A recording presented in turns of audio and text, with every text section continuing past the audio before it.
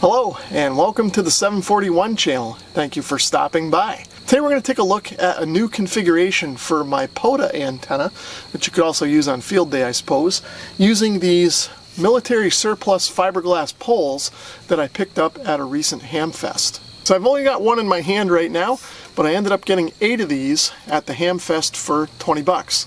Okay, so each of these poles is about 4 feet long. And they're just made out of fiberglass here. They're just fiberglass tubes, really. And then on one end of each tube, there's a plastic coupling that just links the tubes together like that. Now they are kind of loose fitting in there, but they are somewhat rigid. The guy that I bought these from told me that if you want to kind of tighten these up a little bit, you can put hose clamps around here to hold things together. But I think for my application, they're going to be just fine the way they are. And in fact, I'd kind of rather have them be able to come apart quickly and easily so that I can throw them in the back of my truck. So the vendor was also selling these plastic bases with the poles, and you can see this coupling just kind of fits in there. So you could kind of use the poles with these, but you'd still need to anchor these down somehow, either with some weights or some kind of stakes into the ground. I picked a couple up because they were only $2 a piece, but I don't think I'm going to use them, at least not for this antenna. So if you haven't seen my previous videos on this antenna configuration, there'll be a couple of links down below that you can click on.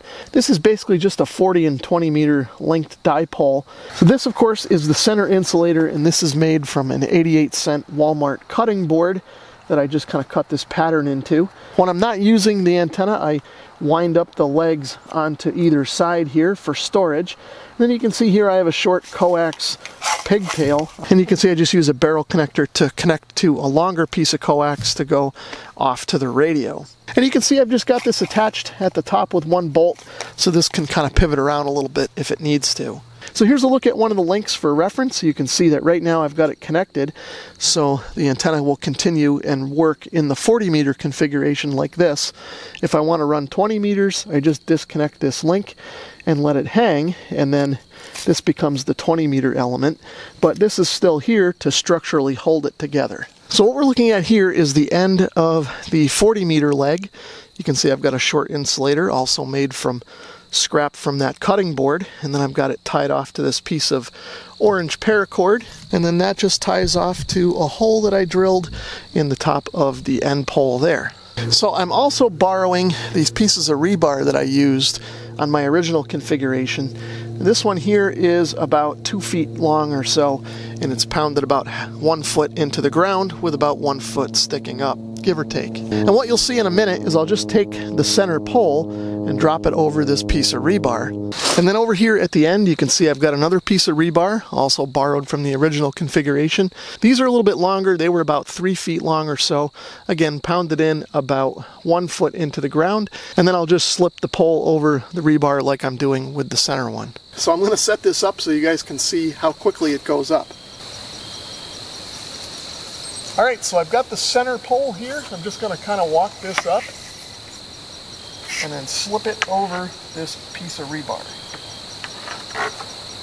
And as you can see, it'll kind of stay there on its own. Now we'll just put the ends out. So I will mention that the first time that I put this up, what I did is I put the center pole up first, and then what I did is tie the rope off onto the end of the side pole here, and then I just kind of walked it out until I had a reasonable amount of tension on the antenna wire, and that's where I kind of marked to put the rebar, and then I kind of pounded it in that way, and then I'm able to just slip this over the rebar like that, and I've got a good amount of tension on the wire. Okay, so I'm going to just do the same thing here. Slip this over the rebar, and we'll go to the other side and do the same thing.